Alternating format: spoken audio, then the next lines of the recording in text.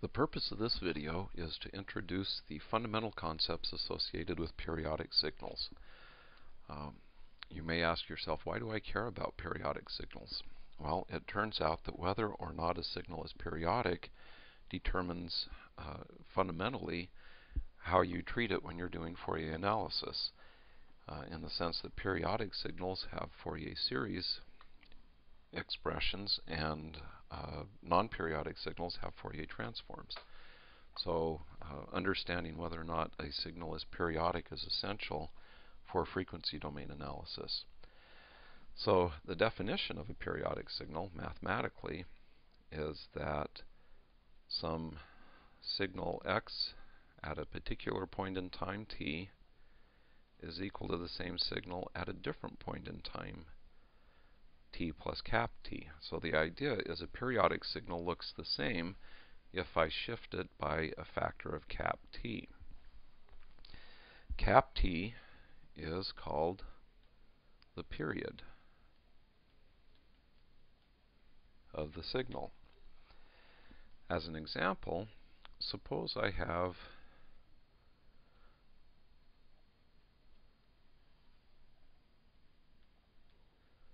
some nice sinusoidal looking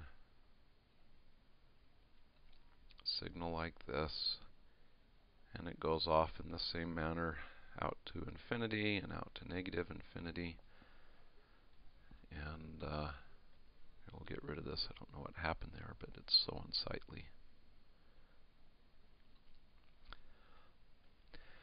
Okay, so the idea that this signal is periodic means that if I look at some particular point in time and see what the value of the signal is at that point in time, if I go one period along the time axis and look at the signal, so one period of this signal appears to me to be about here, this value and this value are the same.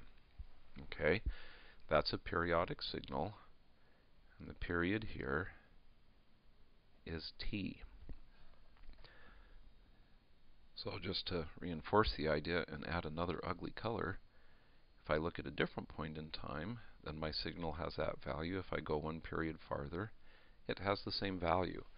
So again, the idea here is a periodic signal looks the same when you shift it by its period.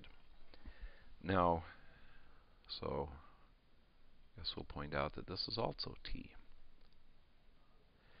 Now, it turns out that we're usually interested in what's called the fundamental period. So I'll add a 0 here because this is actually the fundamental period. Fundamental period. And the idea is the fundamental period is the smallest distance you can shift the signal and have it look the same. Now, you'll notice that it's possible with this signal, if I look at this point and go out past one period to two periods, that the value over here is the same as the value over here, even though the distance from here to here is 2t0.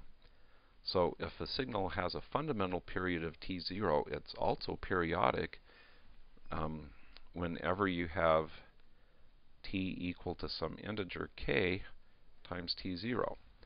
So a signal has a fundamental period t0, and then it's going to be periodic at 2 times t0, 3 times t0, and so on. Okay, so that's the fundamental idea behind periodicity.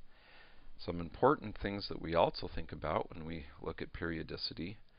One is the fundamental frequency of the signal. This is 1 over the fundamental period. And the idea is that frequencies are measured in cycles per second. So basically the idea here is that if it takes me, say, if t0 is 2 seconds, then I have, so if I have the case just as an example, t0 is 2, then f0 is going to be 0.5. So that means my fundamental frequency is 0.5 cycles per second. It takes me 2 seconds to go through one single cycle. Quite often, you'll also see the quantity omega 0, which is 2 pi times f0, which then makes it equal to 2 pi over t0. Okay, and the idea here is that this is often called a frequency as well, but this is typically a radial frequency.